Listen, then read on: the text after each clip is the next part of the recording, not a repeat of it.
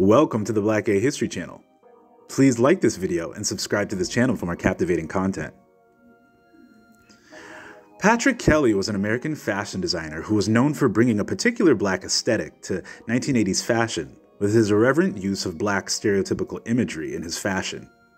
He would also be the first American designer admitted to the prestigious governing body of the French ready-to-wear industry.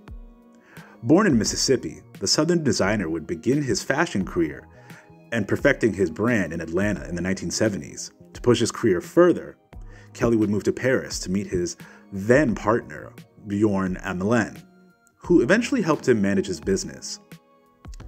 Kelly would gain notoriety in France, having his work featured in French Elle, and would begin to land Hollywood clientele like Cicely Tyson, Grace Jones, Goldie Hawn, and Bette Davis.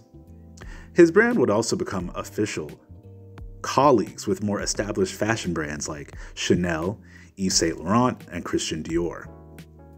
Kelly was also known to collect many artworks that depicted racist stereotypes and sometimes incorporated these themes into his own fashion, turning the racist tropes on their head and reclaiming them, so to speak.